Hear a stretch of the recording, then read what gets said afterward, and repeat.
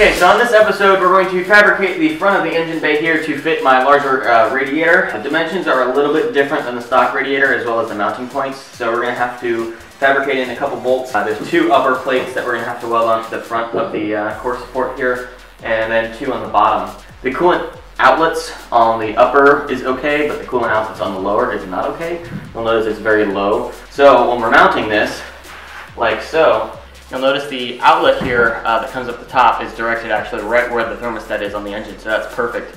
But it's a little higher than the core support, so we've got to mount it lower. The problem with that is the outlet, you'll notice down there, hits the frame.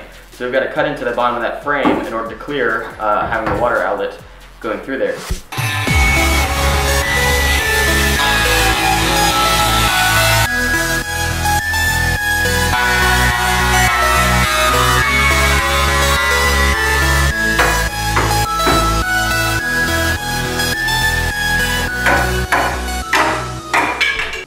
Okay, so I decided to cut it a little bit shorter to give it more strength here. I cut it at 50%, basically halfway through. I think 50% was the rule.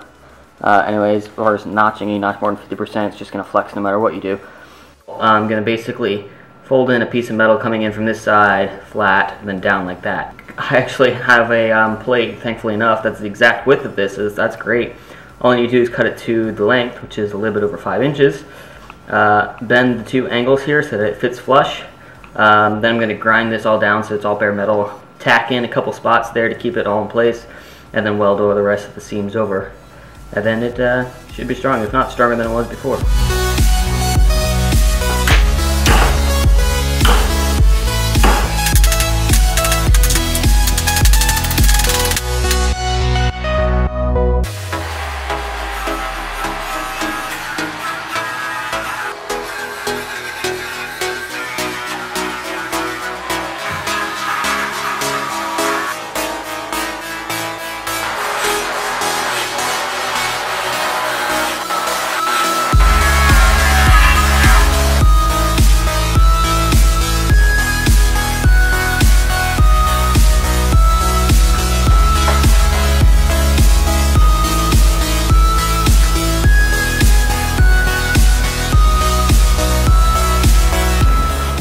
Okay, so now what's gonna happen is I'm gonna stare deep into Ben's weld until I smell toast.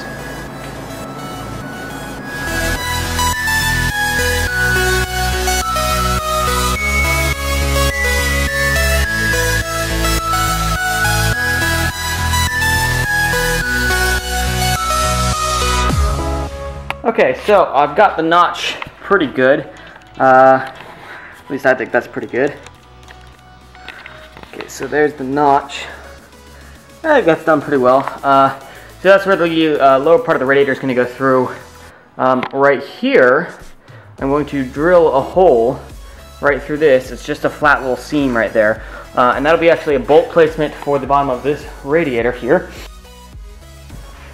So you've got the water outlet down there, which goes through that little cavity there. So that is going to bolt right into the bottom of that right there. So when I have a hole drilled up through there, all I gotta do is put the bolt in there, and that holds that up, and then I'll fabricate a bracket to stick out there, so that actually holds the radiator up right at the right angle. Once I got that done, obviously I've got some other bolting points here. I'm gonna fabricate off of this and off of here somewhere to come off to hold the radiator really steadily. So let's get it started.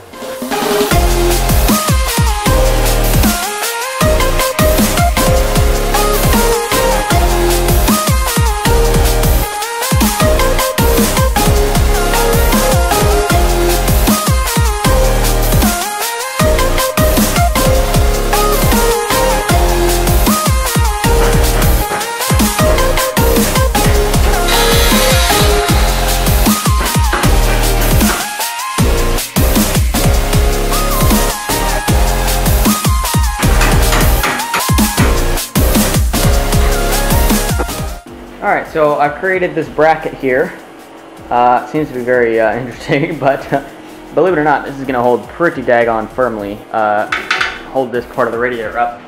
So this bolts, well, doesn't bolt, it welds right there, and it's going to be a little bit more snug. I'm going to weld this top one first, and then I'm going to hammer that up closer, and then weld right there. So that's going to be a 2-point at least mount, which is a lot better than a 1-point mount, so that should hold it quite well, actually.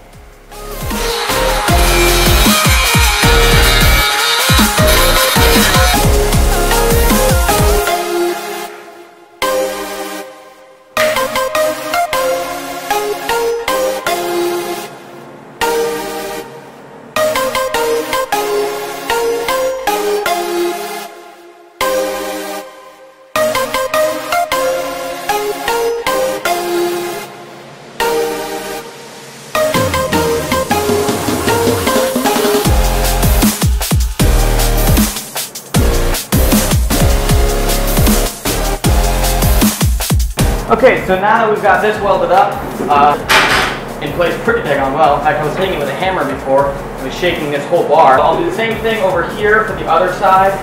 So let's do it.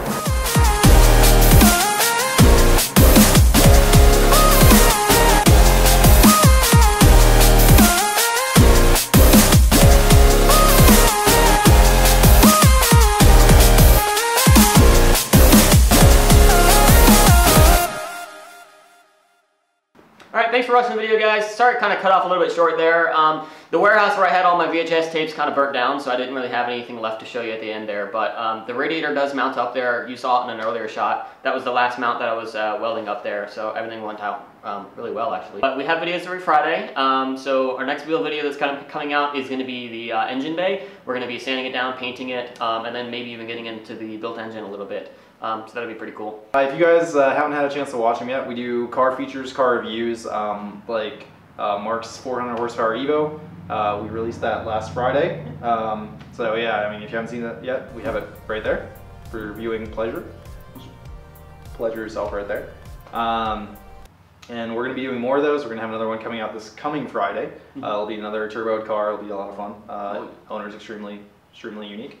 But yeah, just let us know in the comments what you think about our format. If you think that we should talk less, if you think that we should talk more, if we should have more of the owner, if we should have more glamour shots of the car, more technical stuff. You know, just whatever you guys are looking for. Like, we want to know so that we can put it in the video. Yeah. Yeah, but thanks a ton for watching, and we'll see you next time.